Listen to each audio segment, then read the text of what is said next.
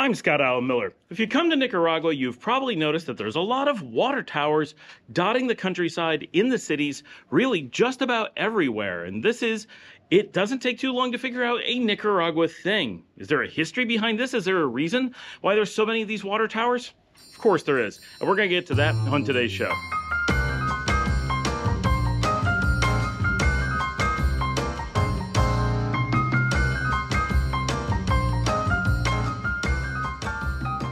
Water towers have become a staple of Nicaragua culture. They're everywhere in the country, and as you explore the country, whether driving around or just staying in a city, you're probably going to notice them. And most people who are here for any length of time mention it. They want to know, why are there so many water towers? It's really odd. Well, there's some good reasons for it. And let's start with, remember, a couple of the cities here in Nicaragua, such as this one of León and Granada, the big tourist center, these are old colonial cities. These are cities who were laying out their streets and starting to talk about where they're going to put their cathedrals when the great-grandparents of the Pilgrims were still running around in nappies and playing with hoops in the streets, right? These are really, really old cities, and because of that, there's a lot of infrastructure that is extremely old.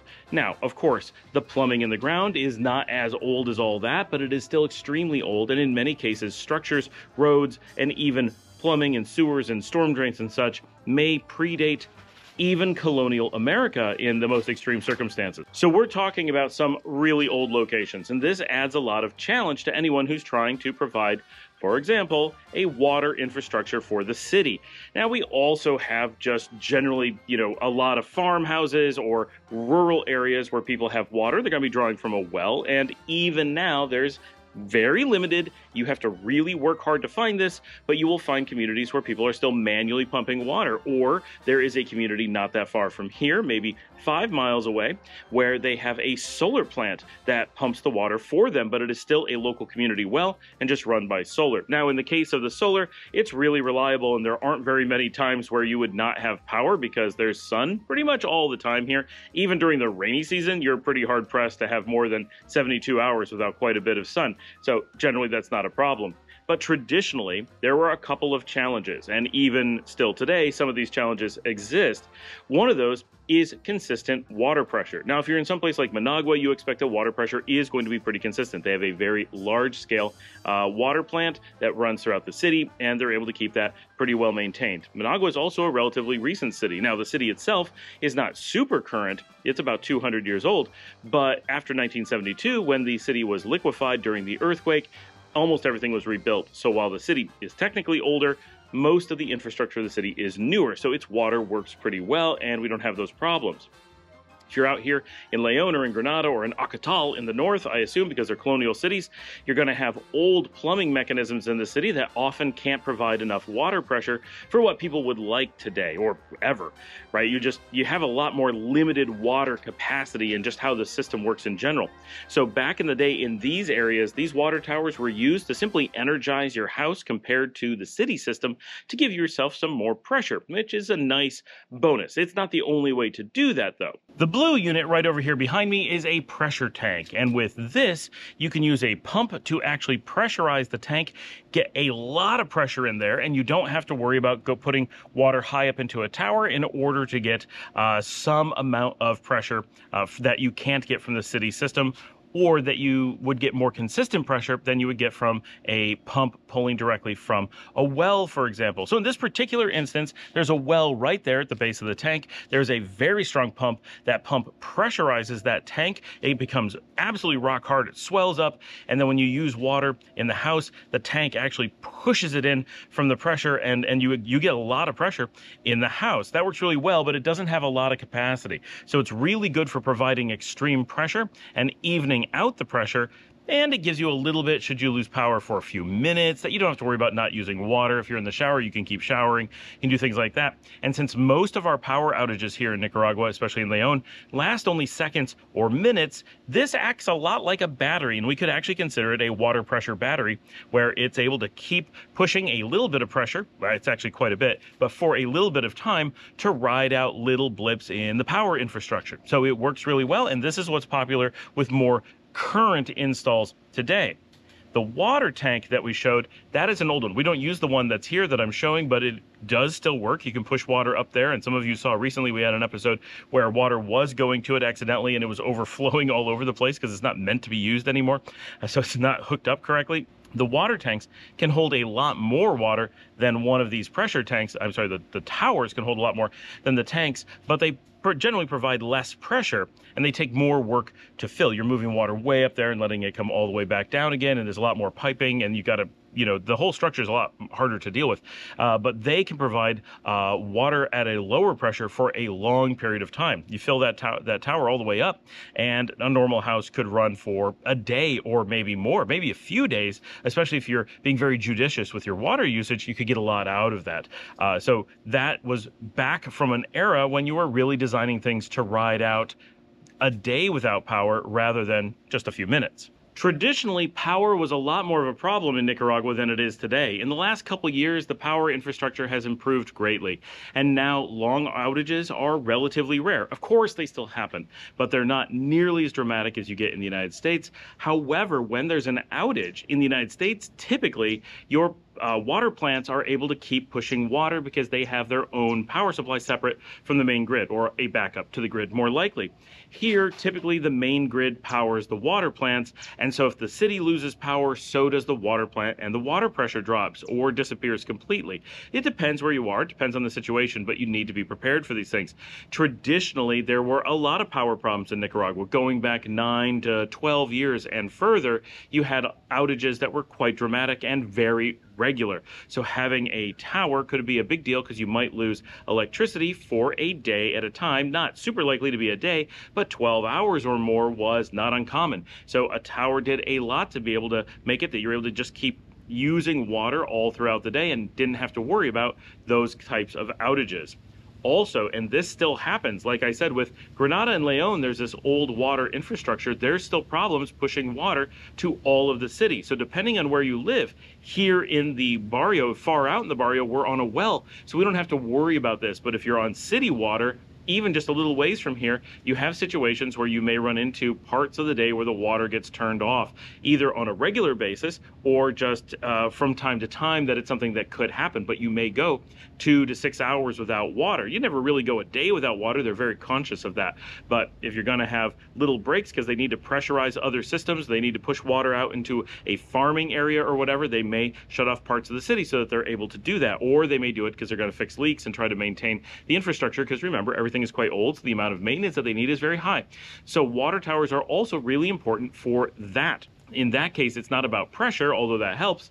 It's really about water storage. And that's why from time to time, you will find places like we had back when we lived in La Barrio. You can probably find some of my old episodes where I show it.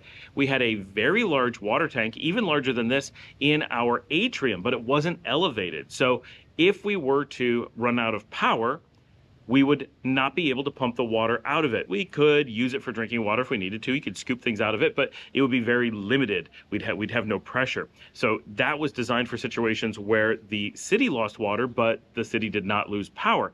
And because the power infrastructure has improved so much, that essentially solved all of our major problems when we lived in La Barrio. By having a water storage tank in the house, we didn't have to have the complication and cost of a tower, but we were still able to get water supply almost all the time. It solved essentially all the problems that we had. So that's becoming a lot more popular today, that people are moving to the tanks like I just showed, the pressure tank, or moving to just tanks on the ground and being able to keep supplying a pump to that. And of course, you have the option of having a generator that runs your pump. So in some cases, you may not even care if you lose power because you're going to deal with it that way. So towers are much less popular than they were before. The key reasons, really, it was an accumulation of reasons that came together that made the towers make sense. And now, because electricity is so much more reliable and there's other options and we just have ways to work around things, and most places don't have the water distribution problems of these old colonial cities, so the towers are widely just becoming vestiges of another age. It's also worth noting that while we are here on a well, and so we keep the pressurized pump in the house, the pressurized tank with a pump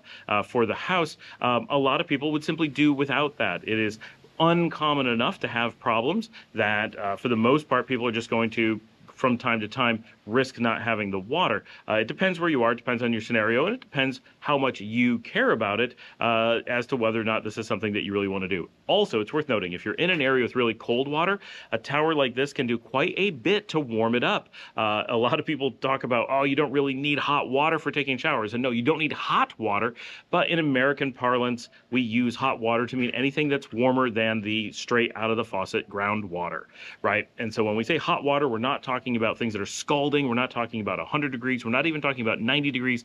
We're talking about 75 to 80 degrees. We're talking about taking the edge off. We're talking about making soap dissolve a little bit more easily. So we're not worried about making it hot because the air is warm. And that's the argument that people make. The air is so warm, you don't need the water to be warm. Well, that's still not true. You still want the heat to fight bacteria when you're washing dishes. You still want to get soap off of your hands. You still want to get grease off of plates. You have all these things that really work better with hot water, and getting soap and shampoo out of your hair is a really big one. Not for me, but for normal people who have hair.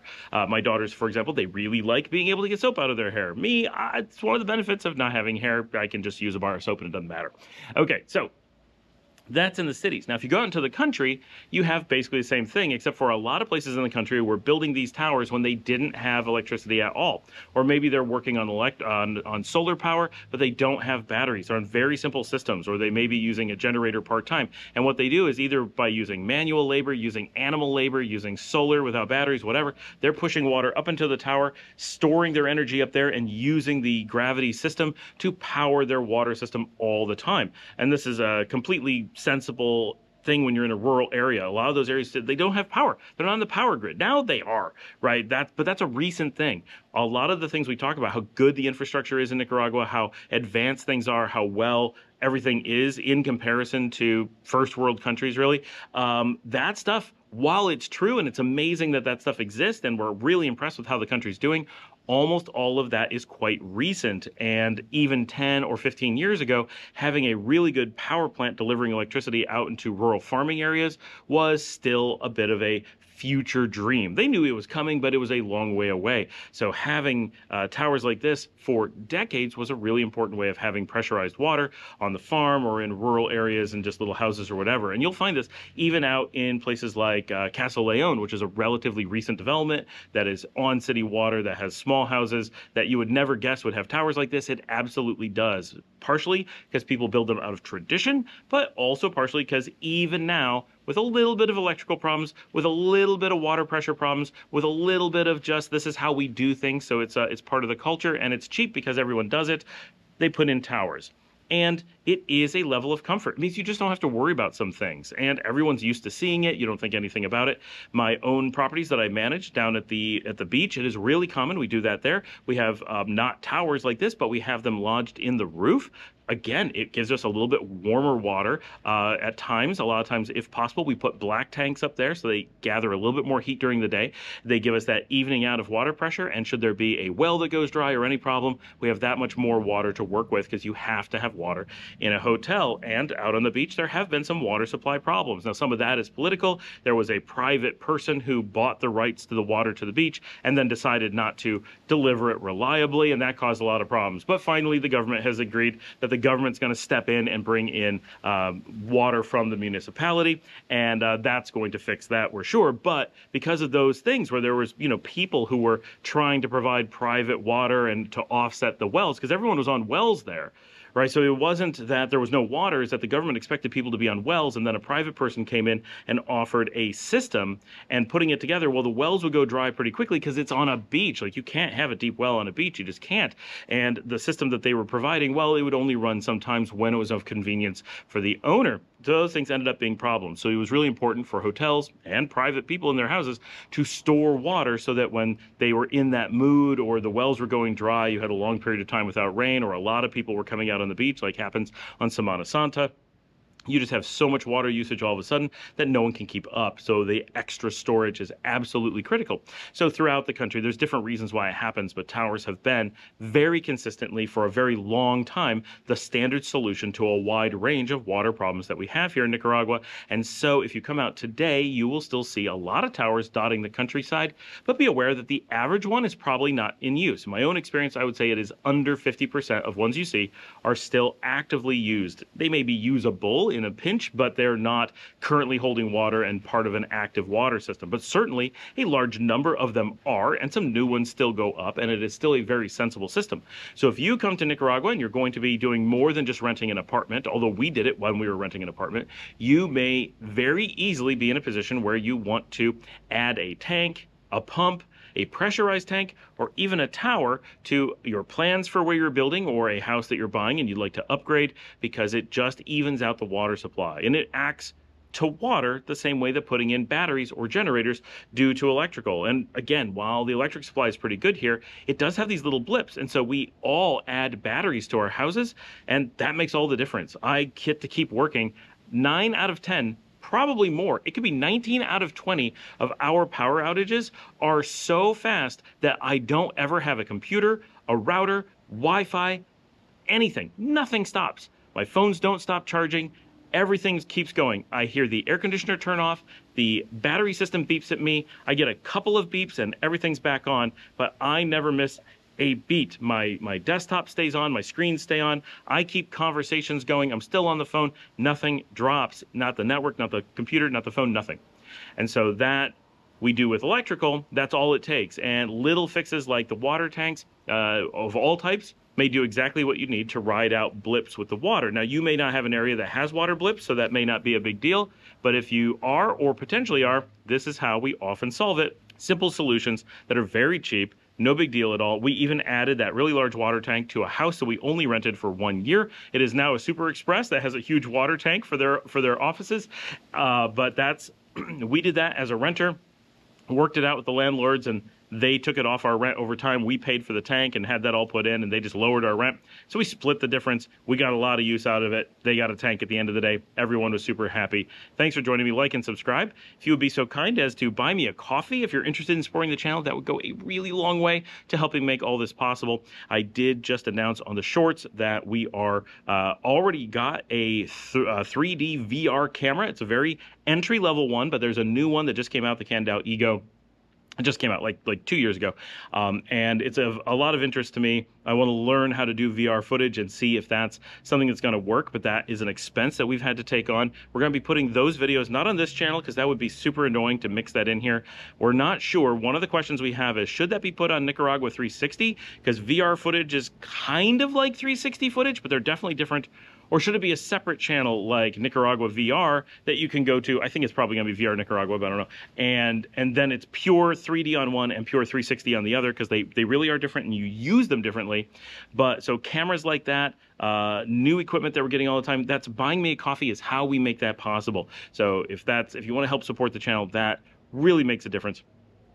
And of course, watch an extra episode, like and subscribe, tell your friends, post on social media, make sure you get those links out there. I watched this video today and it spoke to me. This is cool information you should have. Great views of water towers in Nicaragua, whatever, that makes a huge difference as well. So thanks for all your support. Love my community. It's so great being able to make these videos, and I will see all of you tomorrow. And now popping up on the screen, 4 videos that are somehow related to this. Normally, it's 1 year ago, 2 years ago, 3 years ago, and 4 years ago. Today, if we have those videos or something related, and if you'd consider watching one of these videos, that'd be fantastic. That does a lot. That tells the algorithm you love the show. So think about that while, or just watch something else.